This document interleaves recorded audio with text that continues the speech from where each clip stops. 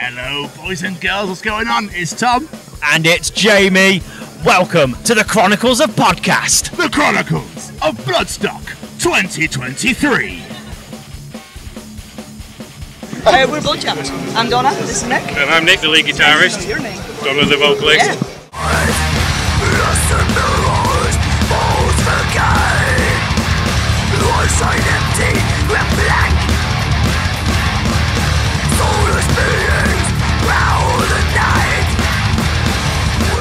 So how are we doing, guys? Are we well? Oh, amazing, yeah. Incredible. We've just come off stage, so it's sky high at the moment. Yeah? Yeah, I did not expect that first thing in the morning. After party night as well. I thought there'd be a few sore heads, a few people still in bed. I don't think there were. No, they were out. Well, there might be sore heads, but they weren't still in bed. So, yeah. Incredible, yeah. That's great. So one thing I love about this festival is it's like you go, we're on what time? In the morning. And then you go, no one's going to. And then you see there's like fields of people. But that's what I love about this festival is people come for the music, don't they? Absolutely, yeah. We're setting up and we could see all our Northwest crew that had rocked up and love the support. Yeah. That's our fam. Yeah. And then we pissed off backstage for a little bit and then we came back out and everybody was there. And wow. Yeah. Well, I looked at when they first opened the stage and there's like 20, 30 people in there and I thought, well, you work what you've got, maybe it's a nice day, they don't want to be in a tent, main stage opening soon, work with what we've got. Then when we came back out during our intro, it was like, oh my god. Where did they come from? They were like gremlins after midnight. They were just fucking brilliant. But other than this, obviously, how's your Bloodstock been so far? Have you just got here this morning, or? Well, I've been here since Thursday morning, so. Okay. But obviously a fairly tempered Thursday. Normally I get here, park the car, and I'm woohoo! But, no, I was well behaved yesterday, especially with it being so hot as well. And, the rest of us came this morning. Divas in the Airbnb, Oh. living it up. Showers. Oh, bit of porcelain, that's what you know. Well, I'm very posh. I'm a VIP, don't you know? So I get a bit of porcelain anyway. I don't slum it. Not entirely, anyway. Absolutely superb. So obviously, I know you've just come off your set. How was it? How was it for you guys? It's incredible, yeah. It's so surreal, especially like when you've got all the tech and the crew there. And they just do everything for you. Week in, week out, we're used to doing it all ourselves. So when somebody goes, oh, what amp do you want? You're like, well, what have you got? I've got all these different Marshall stacks. Like, one of them. And it's so I easy. just let you guys do that. It's like I've just got my little wireless unit. It's just plug and play. I'm no fuss, no muss all the time, so I just need a little cable plug-in instrument to turn it on. That's it. I was saying to the guys after we played, it was like I was expecting a bit sort of imposter syndrome because we've been coming here for years and watching bands on those stages. I thought I was going to be up there going, oh, what the hell are we doing up here? But they made it so nice and so comfortable and so relaxed that you were just like, digging this. All the same, it just felt totally natural. It just felt like another gig. Fucking brilliant. Yeah. That's incredible. Yeah. Do you tend to plan your shows differently for a festival compared to one of your own gigs? It's just like get the bangers out, or? Well, we did put a bit of thought into the set list in that it's a half-hour slot, which we're not used to doing anymore. We're used to doing headline sets, so you're playing for an hour. You could stretch it out, you could put a few more in. But you in particular were very conscious of the fact that it's early, people maybe don't want all the face melters all the time, so just put a bit of a mix of the older stuff, the new stuff off the album, put a little bit of groove in the middle. So, we could maybe have chucked a few extra if we'd had an extra 10 minutes, we could have chucked an extra couple of face melters on there. Yeah. I'd quite like to have done that, but like you say, you've got to temper it with the time of the best. It's a balancing act because we had a new album came out last month, so it's like we want to make sure there's a good few off that, but not forgetting the old stuff that people that are BloodYard fans will know. Yeah. So it's getting that balance in, like I say, the fast ones, the groovy ones, and just try to squeeze in like your musical CV over half an hour. Yeah. It's a bit of a challenge, but I think we nailed it. Because we've been going for like 13 years now. Oh wow! There is a wee bit of music in there, and it's getting to that point now where actually picking a set list is getting trickier, especially when it's a short one. We're like, what do you do? And then we wanted to use the intro track as well, so that knocks up another couple of minutes, and you want to err to the side of caution. You want to be professional, err to the side of caution. You don't want to overrun. So like we can maybe squeeze in an extra song if we've knocked off that and run right to the limits of the set time, but then that doesn't budget for any issues that you might have. So we were quite tight with ourselves, weren't we? Very considerate. I like it. I like it very much. You got to be. Or you should be. Yeah. First time on the big stage at Bloodstock, we want to be invited back, so we don't. So us as a podcast, we're official ambassadors with the Sophie Lancaster Foundation. Awesome. In that case, I am. I was going to say, I would ask if you knew of Sophie in her story, but that gives that one away. Absolutely. But how did that mean, being supporters of Sophie, to be opening that stage today? It meant a lot because we've done stuff ourselves with the Sophie Lancaster Foundation. A few years back, we organised an all-day event at a Sanctuary Bar in Burnley. Which is quite close to where Sylvia Yes. Yeah, from. where Sylvia's from. And we put it on there, full day of bands, and Sylvia herself came along, and all the money raised, all the entrance fees, all like that, all went straight to the Sophie Foundation. So it's That's amazing. yeah, it's something that is very close to our hearts, especially being from near that area ourselves. It really resonates with us. I can I mean, imagine. we've all been like, not obviously not to that extreme, but we've all felt that sort of issues in the past. Less so these days. It is getting better.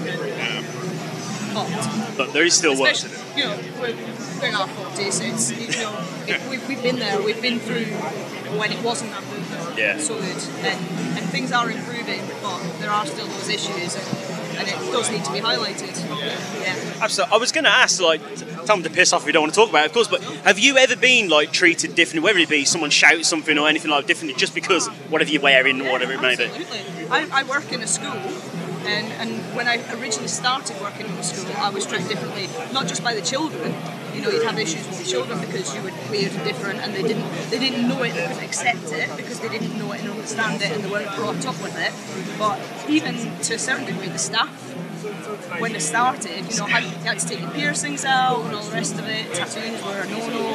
Whereas now, I wear my piercings at work. My head is very supportive. Same head teacher. There was a gentleman that used to work with me, and he had tats all the way down to his knuckles, and that was also fine 10, 20 years ago. Absolutely not. Yeah, that would have been a massive issue. And you see more alternative children, and children ask you things now rather than just go, "You're weird, I don't like it." Yeah. I know your students love that you're in a metal band these days. Absolutely. Yeah. I mean, they're boggled by it, but at the same time, they love it. So, and even the ones that aren't into it at all, I'll leave them. Some PR guy is calling. We're interviewing PR, man. You should know that. Come on. Yeah, Come Tom. on, Sake. Again. Hold on to the camera next time. Yeah. But no, having this foundation here, though, supporting people, because let's be honest, the foundation is for people like us. People are here today. What does that mean to you guys, being in this subculture, shall we say, this alternative subculture? What does it mean having that support and that charity there? It's amazing. It's like, well, you know, Bloodstock anyway. It is a huge heavy metal family, isn't it? Absolutely. It is a safe base for everybody. You can go to bigger festivals that are of a similar genre. It's still not the same, and it's a huge part of that, I think. Absolutely. Huge part of that. Absolutely, really. It's a culture. Yeah. But you were saying, like, it's getting better and there are more alternative children now. Yeah. But what do you think, if you have any ideas at all, what do you think the foundation could do to support those kids that are coming through it now? Is there anything they could possibly do, you reckon? Or is it...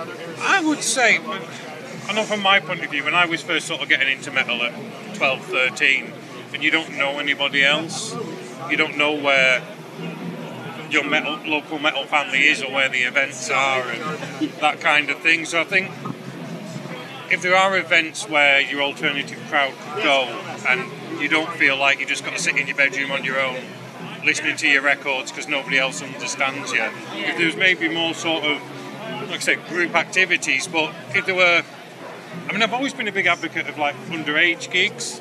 Get the kids in and see bands and feel that live music and not only that, but like we get here, feel that. Even if it's with parents. With parents, well, feel, so you can feel part of that community. Yeah. It's awesome. You know, if you can, you know that there are people around. There's people that dress like you, people that like what you like. Yeah. But at the same time, people then to sort of go, oh, I'm 15 and I want tattoos, what do you think? And you can go, right here. Yeah, that's when you get to show him your tramp stamp, isn't it? Yeah, exactly. Whatever you do, your first one's going to be rubbish, so don't worry about It it. doesn't need to be your name on your back. But there's so much sort of wandering in blind. Voice of experience. Not me. Not me. But when you're young and you don't know, and it's if you were new into metal and you walked in here right now, you'd probably think, oh my god, what do I do? Who can I? You know, we all look like scary buggers. We've all got beards, long hair. Even the women are dressed up covered in. It's a bit harsh. Covered in leather and spikes, and you think, oh my god. Yeah, definitely. So if there was a way to sort of introduce that to a younger audience, those that need it sort of most, and then from that you build a support group. You know, if everybody's... I also love that you guys go to schools, and Sylvia, like, she came to my school twice in my time there, and has that discussion about everything that happened and addresses the actual hate element of it as well, and brings it to the hook moment to those kids, where they can see actually what the hell was that for? Nothing. There was no reasoning behind any of it. Why? Why don't you like that person because they've got black clothes on? And just literally just pinpoints that and shows them in their face, what are you thinking? Absolutely. And from that you build a support group. And I think having people to talk to is the most important part of it. You don't want, especially young'uns, feeling alone. If they've got someone they can reach out to and share experiences with and realise that they're not on their own, they've got help, and then it's not going to last forever. Absolutely. Great idea, it really is. But let's bring it back to you guys. Brand new album, Distilled Aggression, out at the end of June. How's it been received? How's it gone down? Amazing. Yeah. Incredible, yeah. We were so excited about getting it out, weren't we? We sort of wrote it over lockdown. You know, you were coming up with the riffs, and we were putting it together from like sort of 2020 when we were quite isolated and everything, and it's just... We were so excited about the music, weren't we? Yeah. And so to get it out there for everybody, and then for it to be so well received has been so exciting. I'll step out and tell him. You carry on. Yeah, so like Donna said, so we wrote most of it during the lockdown because we released our previous album, Orchard of Corpses, and within weeks lockdown hit.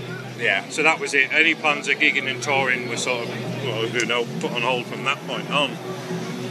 So it's all we could sit and get sad about that or just crack on. So yeah, I sat and wrote quite a lot of the riffs and put them together when we were all locked down and isolated, and as soon as we hit the practice room it was get back out there, and it's the energy from that. We wanted to bring energy through that album to then hit the live shows with. So it's been really well received. We've really cracked on with it, and I just can't believe how much people like it. So yeah, it's great. I mean, you did an album release show at Rebellion, didn't you, in July? How did that go? Yeah, amazing. Yeah. Rebellion's one of my favourite venues. We played there the year before with Nervosa and Burning Witches, and it was like, yeah, this is where we want to do that show. We had Dead 13 who won the Burnley Metal to the Masses. Yeah. They were supporting us, and some other friends of ours called Odysseus. They came and played with us as well. So it was it felt like a party, to be honest. Everybody was just having a great time. You know, we're giving each other, I'll see you at Bloodstocks in a couple of weeks. Everybody was really excited, and yeah, it was just brilliant. Excellent. Phenomenal. Is there plans for a full tour for the new album, or is it? Not really, no. We were going to we'll just get this weekend out of the way, really. Yeah. We got all excited about this one, but like just gigs generally, but nothing too major, is there? No, we're still sort of feeling our way out with how venues are doing and getting back on their feet, obviously. Yes. So we're just taking what we can at the moment. And we've done it with like an EP before, and it was good, but at the same time, off the back of COVID and everything, things haven't recovered fully, so it's just... We've got some offers coming in, so we're grabbing them because we want to get as far and wide as we can. So as long as those offers keep coming in, we'll keep turning up. Absolutely, and no doubt they will. Guys, an accidental tour. Yeah. That's the name of the tour, sorted. Accidental. We didn't mean for this to happen, tour.